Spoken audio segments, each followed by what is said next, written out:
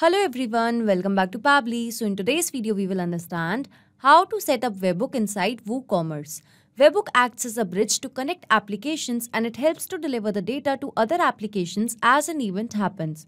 So here let's suppose that I have a WooCommerce store and my objective is that whenever I'm going to receive a new order on my WooCommerce store, then I want to capture the order details. So now in order to do that, I need to set up a webhook inside WooCommerce that will help me to capture the new order details here in Pabbly Connect.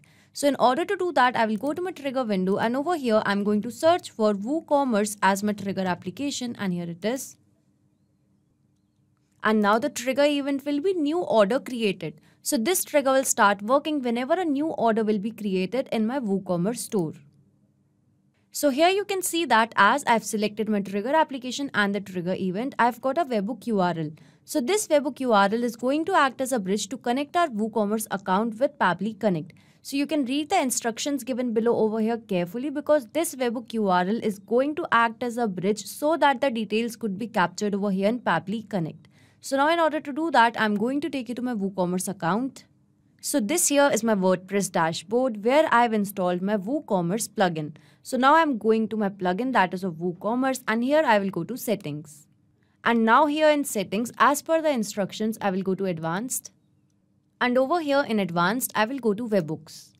So over here, I need to mention the webhook data. So let's say that I'm going to keep the name of this webhook as Pabbly Connect webhook. So here I'm mentioning the name. And now moving to the status. So the status of the webhook will be active so that I can send the order details to Pabbly Connect. So now moving to the topic. So over here in topic, I'm going to select the trigger event that is of order created. Once that is done, I need to mention the delivery URL. So here in Pabbly Connect, we have got the webhook URL. We are going to copy it and here in WooCommerce, we are going to paste it. So as I've mentioned the delivery URL as well, and now here I'm going to click on Save Webhook. So here you can see that the webhook is updated successfully. That means the webhook which we have just set up for order created is successfully added over here in WooCommerce. And as the webhook is updated successfully, and now I'm going to take you to Pabbly Connect. So over here in Pabbly Connect, I'm going to recapture the webhook response. So by recapturing the webhook response, that will mean that I need to do a test submission or record so that the data can be recorded here in the webhook response. So this here is my WooCommerce store. And let's say that I'm going to place a new order for this product that is blue round neck t-shirt. So I'm going to add to cart.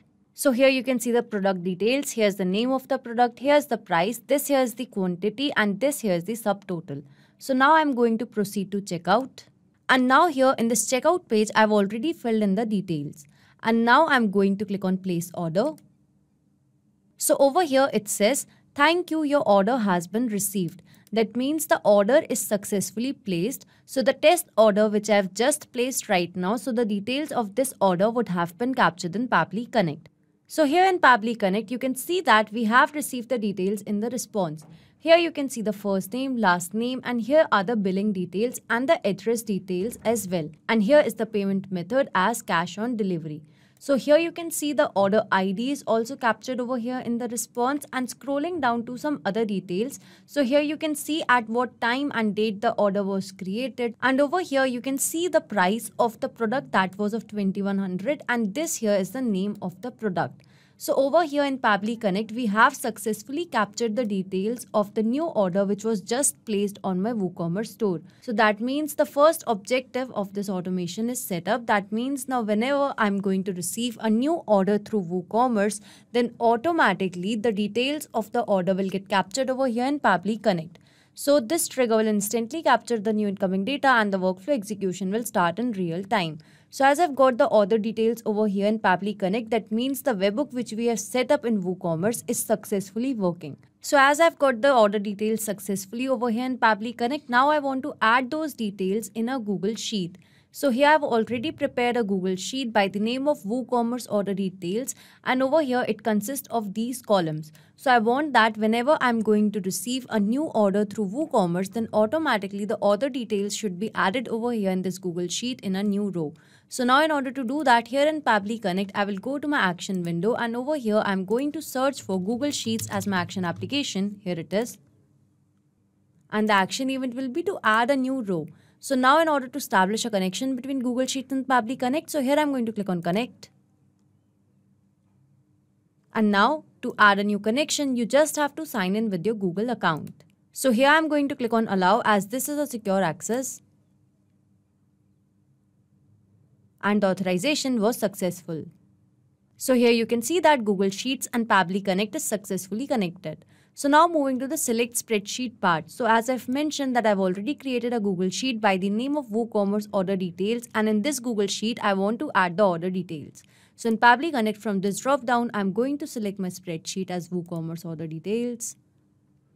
And it has automatically selected the sheet as my Google Sheet consists only of one sheet. So here in Pabbly Connect, now I need to mention these details. So to mention these details, I'm going to use a method that is called as mapping.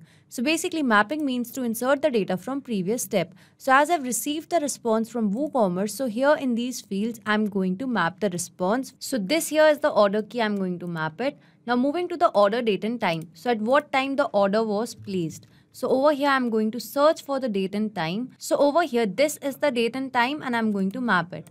Once I've done that, now moving to these details of the customer. So here I need to mention the customer name, that was dummy user.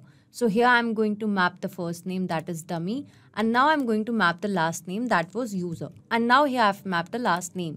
Moving to the email, again from the response received, I'm going to map the email address, that was dummyuser@pabblytools.com. Moving to phone number, so again from the response received, I'm going to search for the phone number and here I'm going to map it. So here I need to mention the address, product name, quantity and the amount. So this here is the address, that is 125 Random Street. So once I have mapped these details, so now moving to the product name. So here I'm going to search for the product name. And this here is the product name, I've mapped it. And now moving to quantity. So over here from the response received, I'm going to search for the quantity and here I've mapped it. So now moving to the amount. So here I'm going to search for the total amount, that was of 2100. So as you can see that I have mapped the details in these fields. So this method of mapping is important so that every time I'm going to receive a new response, so that response could be taken into consideration in these fields. If I would have written this information manually, in that case, this information could have become static, which means that it wouldn't change even if I would have received a new response. So in order to avoid that problem, we map the information. So here I've mapped the details and now I'm going to click on Save and Send Test Request. And here you can see that I have received the response and this here is a positive response. So here in this Google Sheet, the WooCommerce order details is successfully added in a new row. So here that means the webhook which we have set up inside WooCommerce for new order created is successfully set up, and now whenever a new order will be placed in my WooCommerce store, then automatically the details of the order will be added in my Google Sheets. So if you like this video, don't forget to like, share and subscribe. Not just these applications, you can integrate a lot more applications with the help of Pabbly Connect. So if you have any doubts regarding Pabbly, reach us at support@pabbly.com, and if you have any queries, you can visit us at forum.pabbly.com. If you have any pricing related query, you can visit this link. So if you like this video, please share it with your friends and colleagues, and do not forget to like, share and subscribe our channel.